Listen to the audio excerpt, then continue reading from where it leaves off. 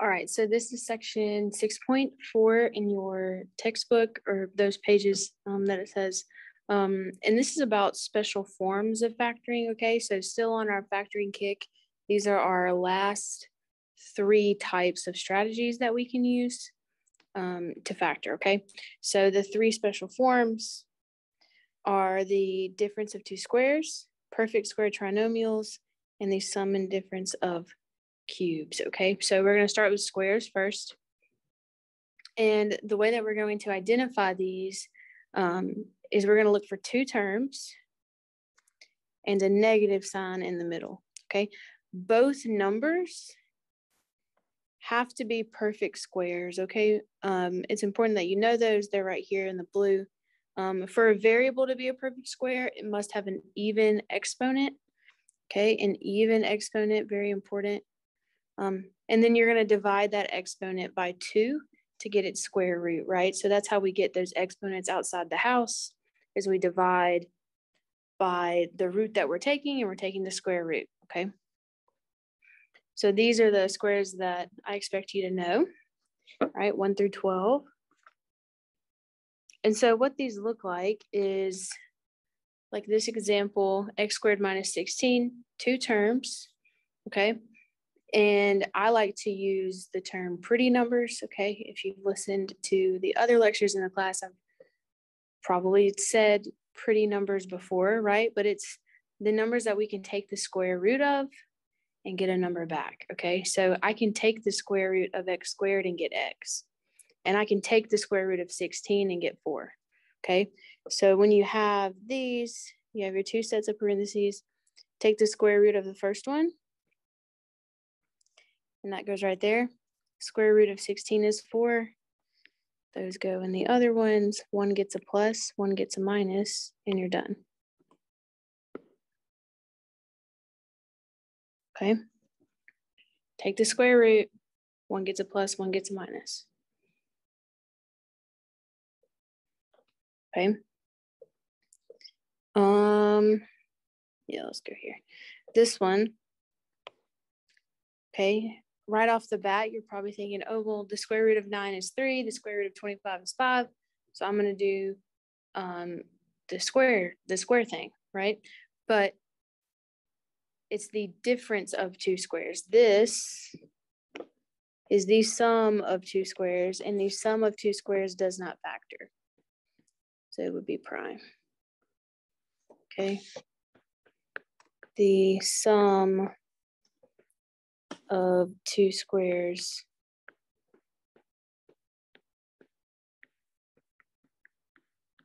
does not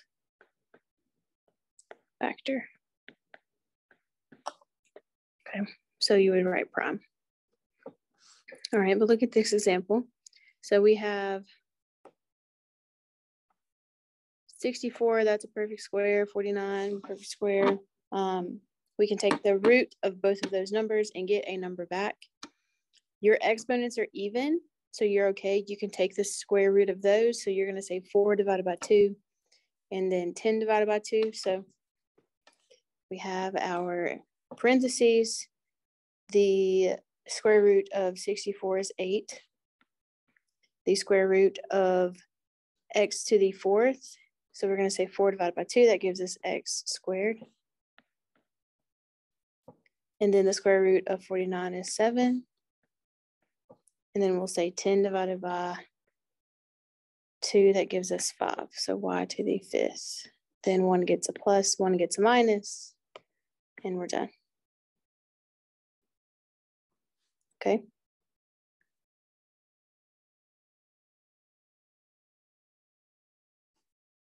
Look at this one. Okay.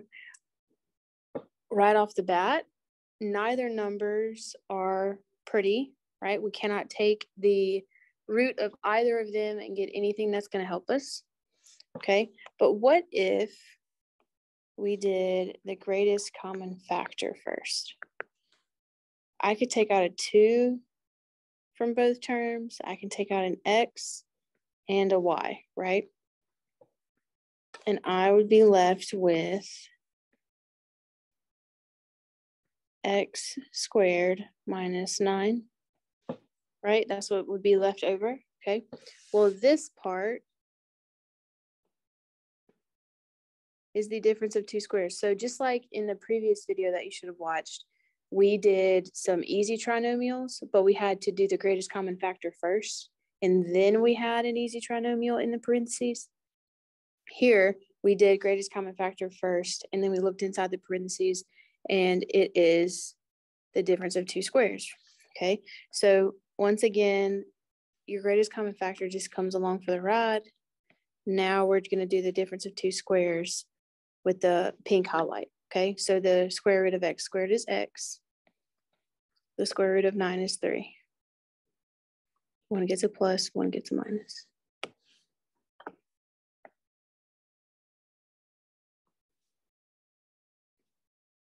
Okay, and that's it. That is the difference of two squares.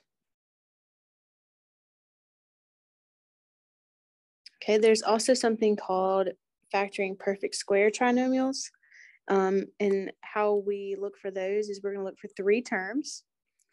The first and last number must be perfect squares and have positive signs, okay? So we'll have positive signs on each end, and they're both pretty. And the middle number must be twice the product of the square roots of the end numbers, okay? So that was very mathy. The middle number has to be the product of the square root of the end numbers. So you're going to take the square root of the end numbers and you're going to multiply them together, and then you're going to multiply that by 2. And if you get the middle number, then you can use the perfect square trinomial, okay? It's write the square root above the ends and multiply them and double. See if it matches the middle. So this is what I mean, okay? This guy and this guy are both pretty, right? So we have the square root of this is x. The square root of 1 is 1. Okay. So I'm going to multiply these together. So 1x, and then I'm going to multiply by 2. I'm going to double it, right? Multiply by 2. And I get 2x, which is good, right? Because we have 2x in the middle. What that means is that you just have x plus 1, x plus 1. So the same exact thing. Or you can write it like this. Okay, all of those will be able to be written like that. You're going to have the same thing written in both sets of parentheses, okay, if it's a perfect square trinomial. Okay, so let's keep going. Let's work a few more. So x squared minus 10x plus 25.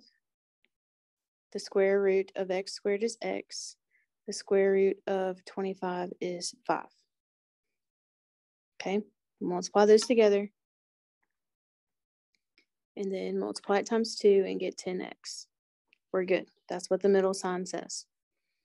Okay, so you have x, 5, and 5. Okay, and your rules for what your signs look like are the same as our other trinomials. So they're the same sign and they're both negative. Minus, minus, or you could do x minus 5 squared. Okay.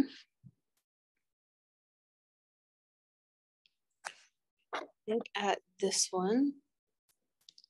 All right, so look at your first number, 9x squared. So that gives me 9, nope. The square root of that gives me 3x, right? Square root of 64 is 8, and then square root of y squared is y. Okay, multiply those together and get 24xy, and then multiply it times 2 and get 48xy, which is what we need. That's the middle, right? So we have 3x, 8y, 3x, 8y, and both are the same, and they're both positive.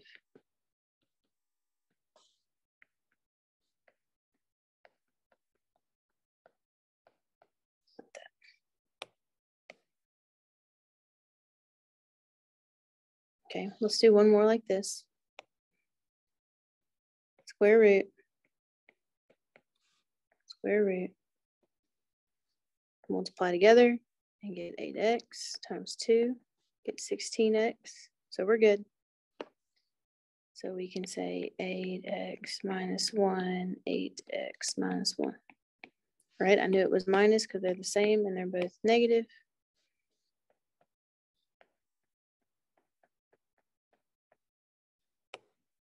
Just like that.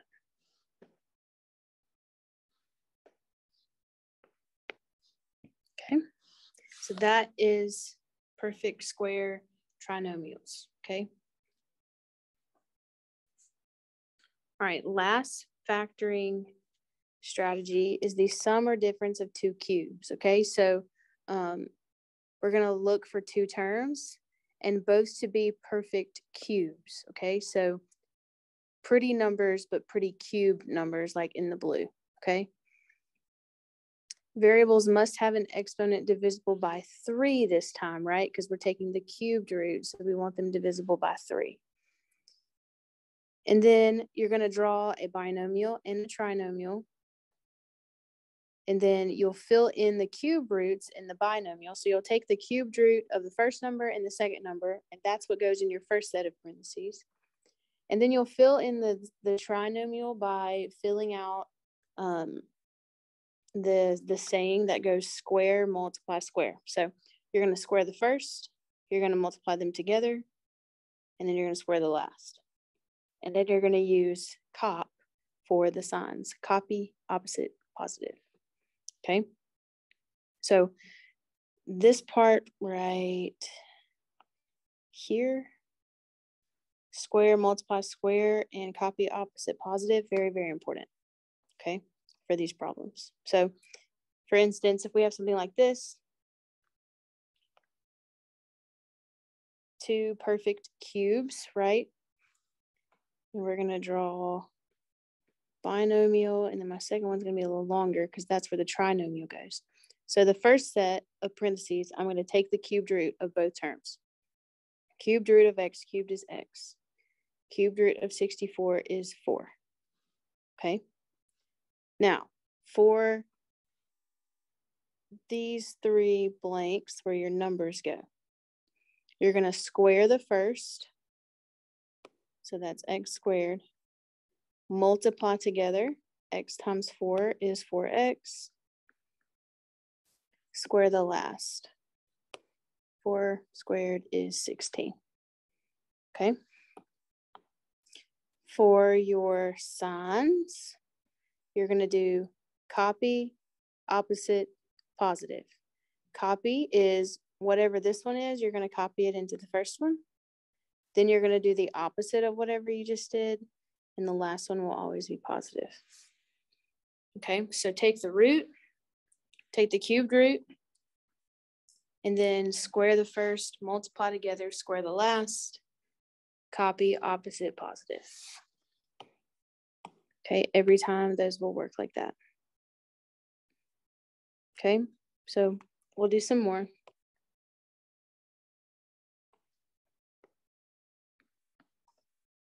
Okay, so we're going to take the cubed root of 27x cubed, and that's going to be 3x, right? The cubed root of 27 is 3. The cubed root of x cubed is x. Cubed root of 1 is just 1. Then we're going to square the first. So we're going to say 3x squared. So that is going to look like this, actually. 3x squared. So we need to square 3 and x. So that's 9x squared. And then we're going to multiply together. So 3x times 1 is 3x. And then square the last. 1 squared is 1. Our signs go copy, opposite, positive.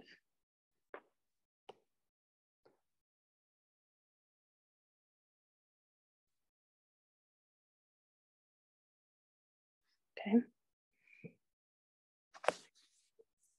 All right, the next one. This one is still a cubed, even though we have x to the 6th, it just has to be divisible by 3, okay? Just has to be divisible by 3 because we're going to say 6 divided by 3 when we take the root, right? So the cubed root of 125 is 5. The cubed root of x to the 6th is just x squared because you do 6 divided by 3. Square root of 8, cube root of 8 is 2.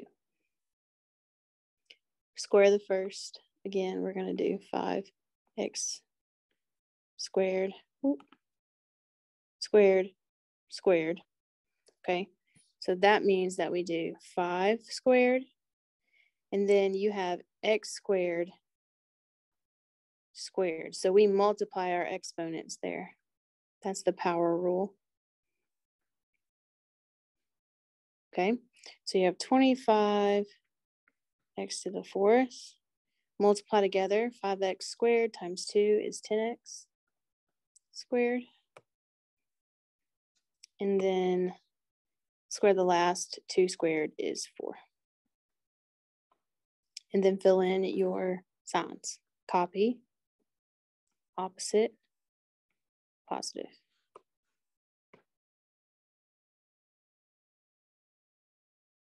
Okay. Let's do one more. This one just looks a little odd, but it works the same way. Okay, we're going to take the square root. I need to stop saying that. The cubed root, sorry, it's a habit. All right, so that's xy and 3. Cubed root of x cubed, y cubed is x and y. Cubed root of 27 is 3. Okay, so square the first. So x, y squared. So we would take x squared, y squared. Multiply together would be 3xy. Square the last would be 9. Your signs go copy, opposite, positive.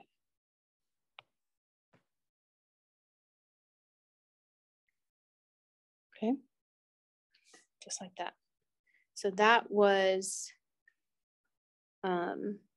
3 different types of strategies, mostly the difference of squares and the sum and difference of cubes are 2 numbers, and then we had our perfect square trinomials as well.